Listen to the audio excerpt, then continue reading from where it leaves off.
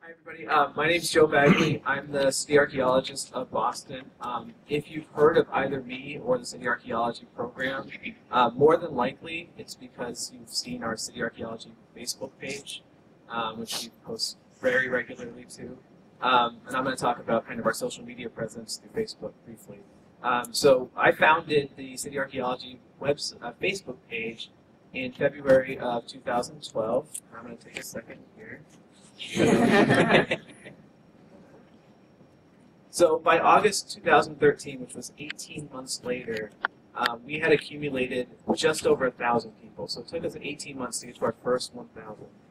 And it was an additional 24 months before we hit our first 2,000 people. But that said, now in March, in this year, in February, I knew I wasn't going to be able to talk at the same time.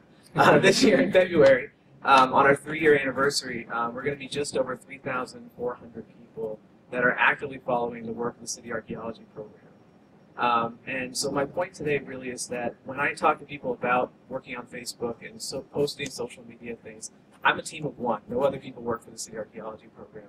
The first thing that people come to me and ask is, how do you have enough time to post several times a day during busy times of the year, such as Archaeology Month, and various other times when we have to actually get work done?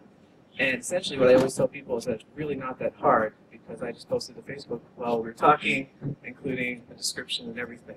So my whole point that I want to get across, which I'm only halfway through, so I'm going to be wrapping up pretty soon actually, is it's not that time consuming. It doesn't take a lot of effort, and people fundamentally think what we do is cool. So even the most mundane things, like I have an old box that I'm carrying around today, that's going to draw interest from people to see actually what we do.